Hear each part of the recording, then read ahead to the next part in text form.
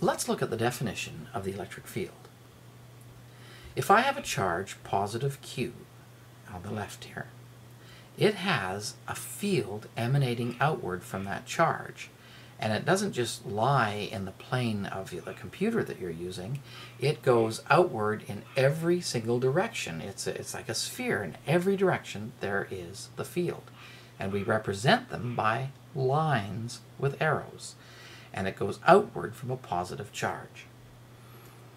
Now, if I were to put a little charge Q at point A, that's how I know there's a field there. I mean, how would I know if there's a field there? I can't see it. I don't know. But I test for it by taking a little test charge. And if it feels a force, I know there is an electric field. And so we test for the electric field with a positive test charge. Now the definition then of the electric field. The formula for the definition, E equals F divided by the test charge Q. The force that is at that point on that charge divided by the little charge Q. And I end up with a unit, newtons per coulomb, and there isn't any other unit for the electric field.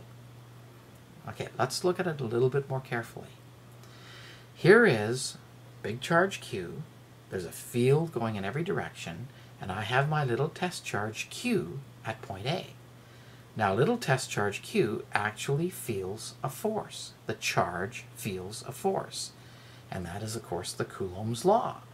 K times big Q times the little q divided by the distance between them squared. But when I'm talking about the electric field, I'm not talking about a charge that is put there. No, the electric field describes something about that point. And it says at that point, there's a certain number of newtons for every coulomb of charge at that point A because of the big charge Q. In other words, because of big charge Q at point A, there exists a certain number of newtons for every coulomb of charge that could be placed there. So, if I have big charge Q and I have another little charge, let's find out what the actual field is, the formula for the field in this situation. Well, their distance are apart, and I know E is equal to F divided by Q. And F, between the big Q and the little q, is KQ over R squared. Oh, I divide by my little test charge. It cancels out, and I'm left with KQ over R squared. And that's the value of the electric field in this situation where there's a large charge Q, and I'm going to define now the value of this electric field at a distance r away. Let me summarize now.